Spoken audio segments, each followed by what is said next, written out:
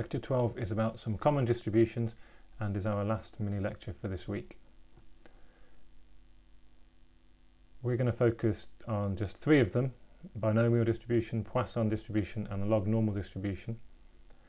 But we're going to see that once we now know how to handle a probability density function, we can use any distribution that comes along. We know how to find its properties, we know how to interrogate it to find the probabilities of things happening. So you can see on this plot here, on this diagram, many of the ones we've seen already. A uniform distribution for a discrete case, we've seen that, for example, when throwing a die. A binomial distribution, which we'll see, another discrete one. An exponential distribution, that's continuous. Normal distribution, which you're very familiar with. We're going to look at the log normal distribution. So there are many distributions, but once you get familiar with how to use one distribution, then you've learnt the techniques that you need to work with any other distribution.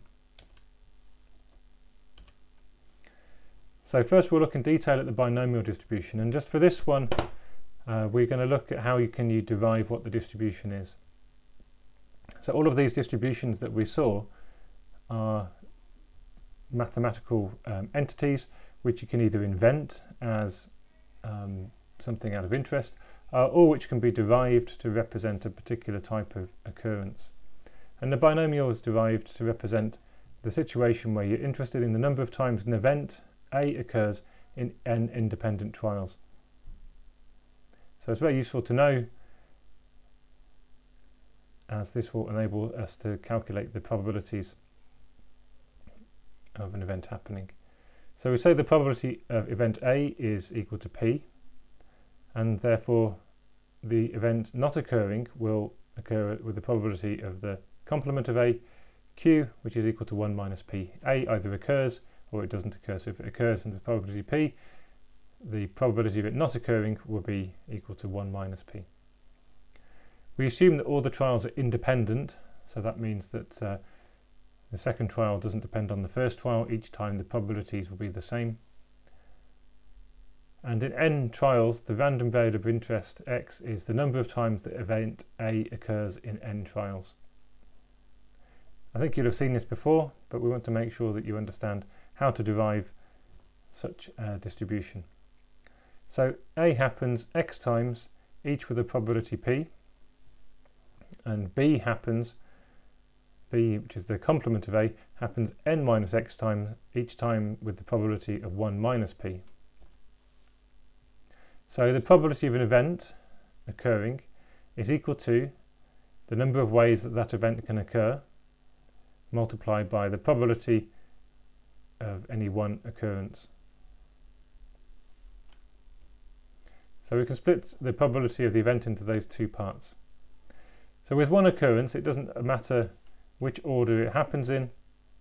It's just one occurrence where event A occurs. So that's the probability that A happens x times, and the probability the probability that A happens x times and that B happens n minus x times. So the probability of x happening was P, the probability of B happening was Q, which equals 1 minus P, and they're independent trials. So to find the probability of one thing happening and the other thing happening, we can just multiply them together. So we multiply P together x times, and we multiply Q together n minus x times, and that's all multiplied together. And that becomes P to the power x multiplied by Q to the power n minus x. So that's the first part, that's the probability of any one occurrence happening. So how many different ways can A happen x times in n trials? Now we can use the permutations that we've studied already. So in this case there are two classes. We have n trials and there are two classes, so C is equal to 2, and the two classes are A or B. So A is where A happens and B is where A doesn't happen. The number of times that we get A is x, and the number of times we have B, or the number of events in B, is n minus x. So we remember that we had a result for that. A permutation of C classes of equal things within n things is equal to n factorial divided by na factorial multiplied by nb factorial. And so we can substitute in our values. Na is x and nb is n minus x. So now we can write the probability of our event is equal to this probability distribution, where we have our n factorial over x factorial n minus x factorial term here, and we have our p to the x q to the n minus x term here. And that's called the binomial distribution. So it's a probability distribution, it's discrete, and if you sum all of these terms, then you would end up with a total over the total event space, it would be equal to, over the total sample space, it would be equal to 1. And this first term, you know, we write often as this n choose x.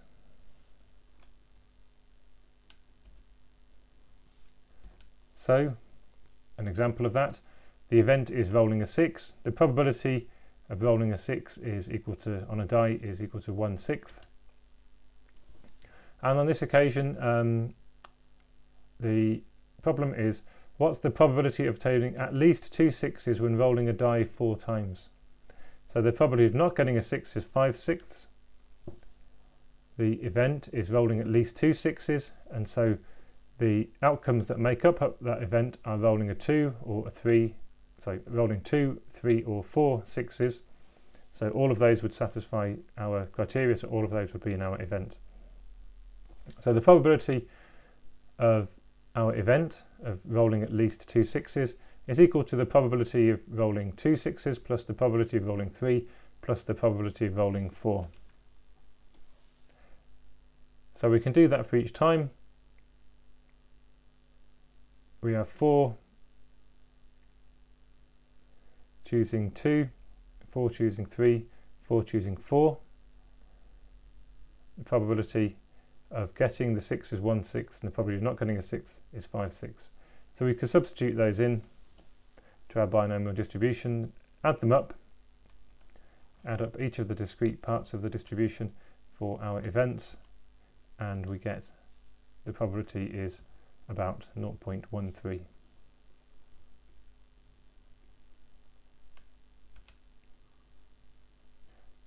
So our second distribution then is the Poisson distribution, and this is a limiting case of the binomial distribution. So the binomial distribution had n trials, and there was a certain probability of our event for each trial. So the Poisson distribution takes the situation where the number of trials tends to infinity, and the probability of our event in each trial starts to tends to 0. So that's like a die which gets more and more and more and more and more sides to it.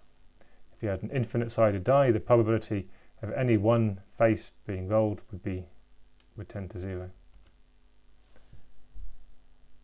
So as the number of sides increases, the probability of that side being rolled obviously decreases. So when we say it's the limit, this is the binomial distribution, and so we have n tending to infinity and we have p tending to 0. And if you follow the link, or if you search for that, you can find the result that this limit is equal to this function here, which is what we call a Poisson distribution.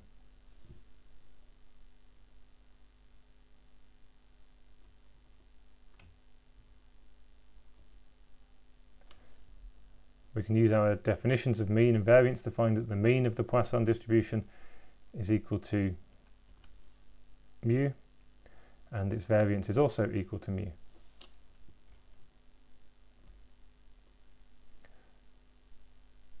Our final distribution is the log normal distribution, and this is one that doesn't have its application is often without a particularly scientific basis, but it is often found to fit what data looks like. So you can see this expression here is familiar to you with the normal distribution, except that x has been replaced with ln x. We've taken the log of the variable x. and within this mu is the mean and sigma squared is the variance. So you can see for different means and variances the distribution looks different. In this case the mean is 0 in each case, but as the variance changes the shape of the distribution changes, and the log normal tends to end up with a skewed distribution, and often this is used to describe particle size distributions. So this is a paper which reported some data where the log normal probability density function was used to represent that data. So there's not a fundamental proposal here of why the log normal should fit this data. It's just observed that it often does fit particle size data, and so we can use this then as a model to represent what the probability function is for the data that we're looking at. That sums this up. You can use these techniques for all the different types of distributions that you'll come across, and the example problems that we've got this week will test you on some of those.